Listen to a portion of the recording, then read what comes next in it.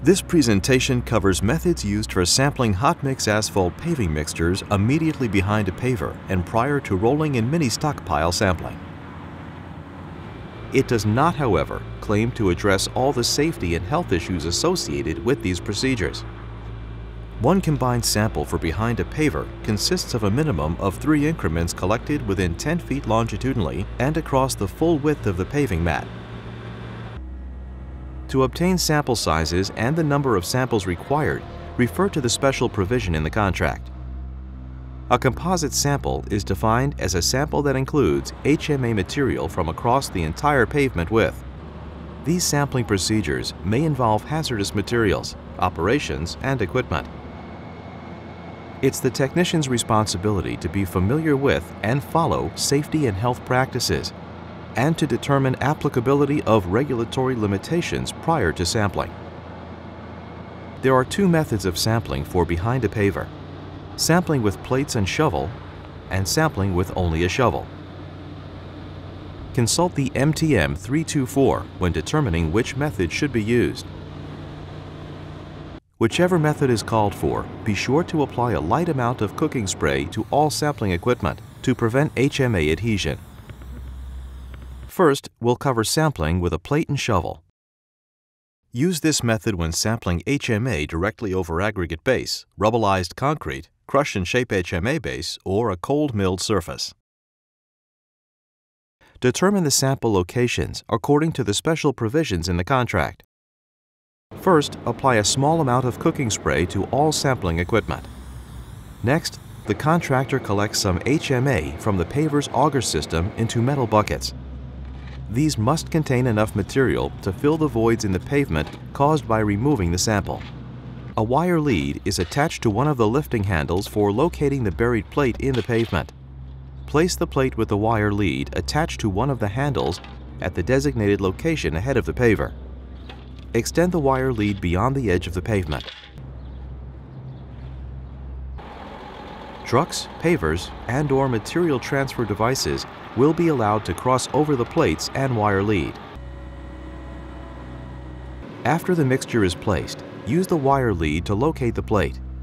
Find and lift the wire handle out of the pavement. This will locate the 4 corners of the plate.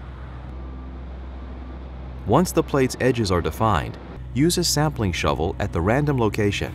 Dig directly downward into the pavement until the shovel comes into contact with the plate.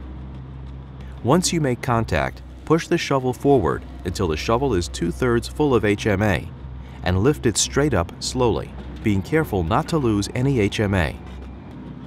Place the material from the shovel directly into a 3.5-gallon metal bucket known as the sampling container.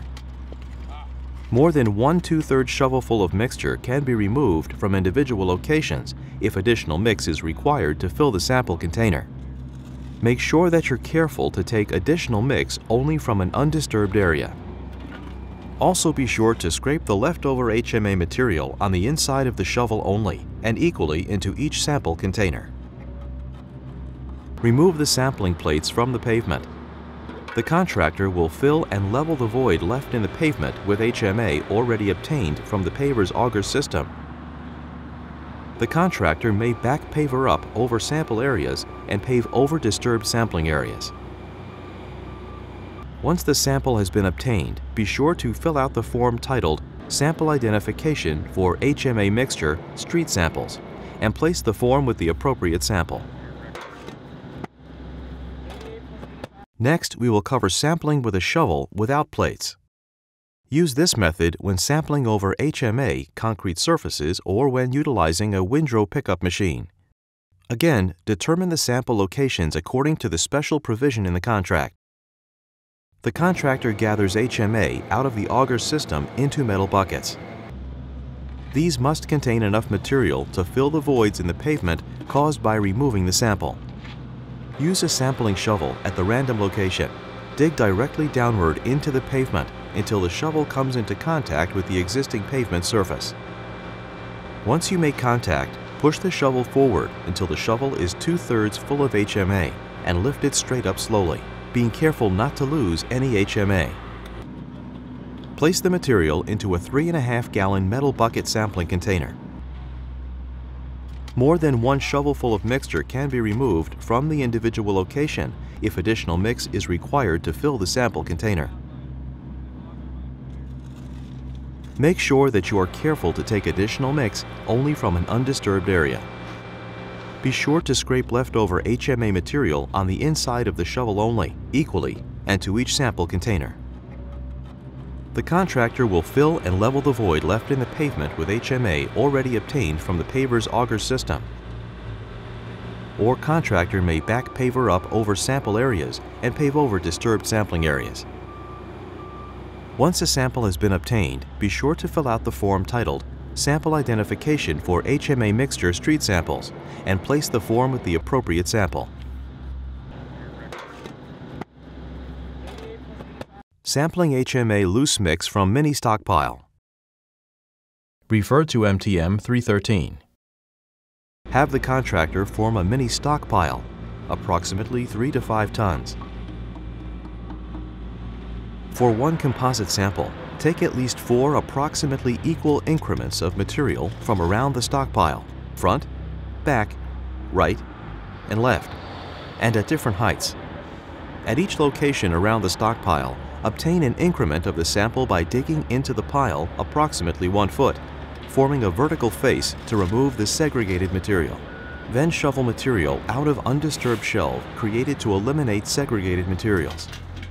Increments sampled from that stockpile to form one composite sample. Be sure to scrape leftover HMA material on the inside of the shovel only, equally and to each sample container. Under some special circumstances, the special provision calls for a splitting device. These circumstances include sampling for a test strip or an initial production lot. In that case, collect one composite 45,000 gram sample using one of the previously defined methods for sampling. The sample will fill 2 3.5 gallon metal buckets. The 2 3.5 gallon metal buckets will be combined together in MDOT's approved splitter.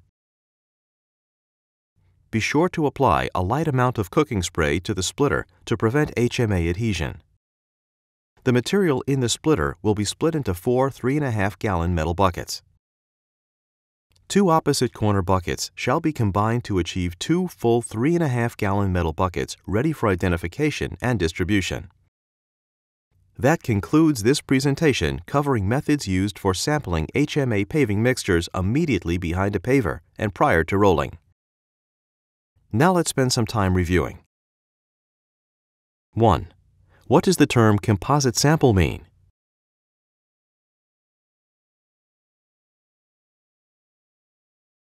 A sample that includes HMA material from the entire pavement width.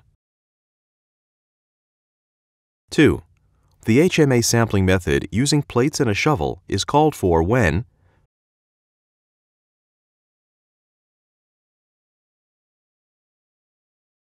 sampling over aggregate base, rubbleized concrete, crush and shape HMA base, or a cold milled surface.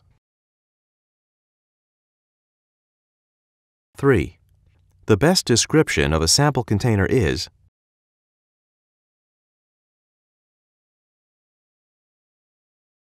a 3.5 gallon metal bucket.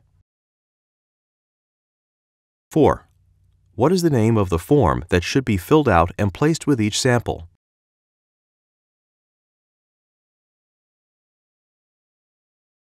Sample identification for HMA mixture street samples.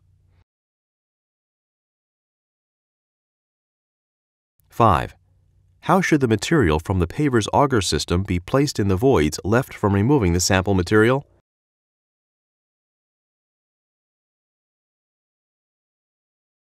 The contractor should scoop enough HMA material into metal buckets to fill the voids, then dump it directly into the voids once the sample material is taken.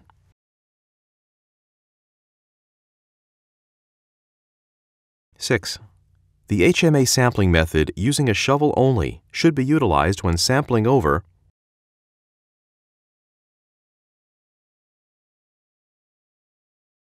HMA and concrete surfaces. 7. To determine the sample locations, you should refer to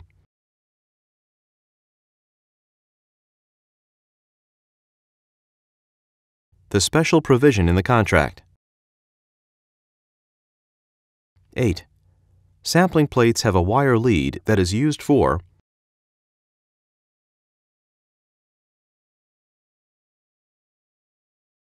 locating the sampling plate once the paver has covered it with HMA material.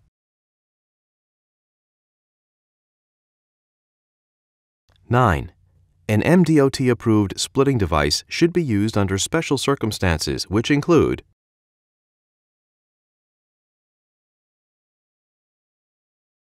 sampling for a test strip or initial production lot,